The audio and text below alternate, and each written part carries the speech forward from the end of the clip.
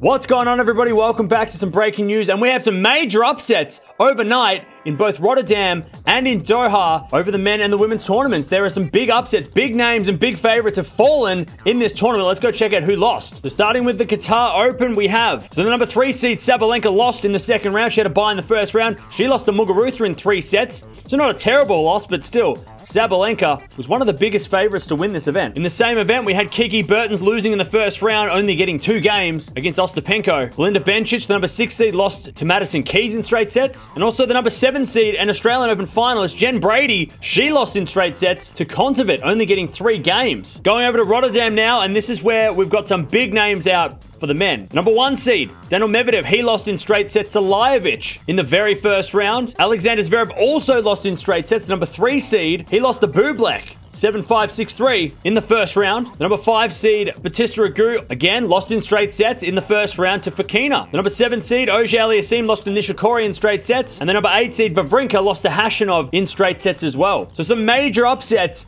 for those 2 events. They're the biggest events going on at the moment, and the big seeds, they're all falling at the moment. There's some big seeds still in, like Tsitsipas for the men, Svitolina for the women, but some of the biggest favorites, like Medvedev, Sabalenka, they've all fallen out. Let me know down in the comments below, what's the biggest shock for you so far this week in these tournaments? So some of the big names have fallen this week, so it's anyone's tournament.